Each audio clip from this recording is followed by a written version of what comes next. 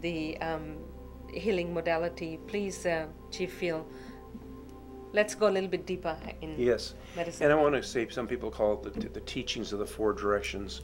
Carl Jung, by the way, Yes. in his early years, traveled all over the world, primarily to indigenous cultures, and he even made a new word called quaternity, and that is things come in fours: the sun, the moon, the clouds, and the stars. Of course, you have the earth, the air, the water, and the fire, and then the fifth is the space. Yes. There's space too. So there's actually five. And in the medicine wheel, of course, our fifth point is the center. That's called volition. But in this great vision of Black Elk, who was a great Lakota visionary, in this one part of his vision, he tells the whole story of what indigenous people will go through, the suffering and so forth, but we'll finally come to that day when he said he came to the highest mountain of all, and he looked down below and he saw the sacred hoop of his people.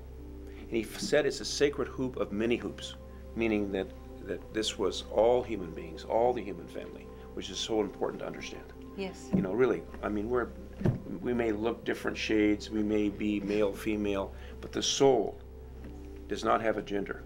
A soul does not have a race. A soul does not have ethnicity, and a soul does not have a class. The soul is divine. It's beyond this physical world. That's right. And so I remember in this one part of the vision, and I heard many, many years ago, and it really set the tone for my journey in this life. It said, when he's on the highest mountain of all, he looked to the east, and two men were coming flying like arrows, and between them rose the daybreak star with four blossoms, red, yellow, black, and white. And they said, with this herb of understanding, you shall have power over all things. And I took it and dropped it upon the earth, and where it fell, there was no more darkness.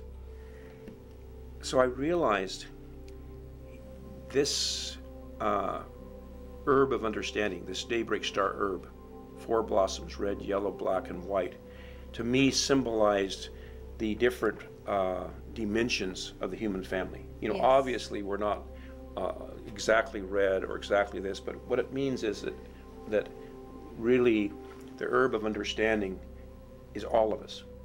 And even this coming together and sharing, this tremendous time of sharing, what a treasure we all have. Yes. From all over Mother Earth. And so what that led me to over the last 48 years is a very conscious openness to learn from every culture, every spiritual tradition I could. Because I believe the source is one. Absolutely, the source is one. There is only one source. Only one source.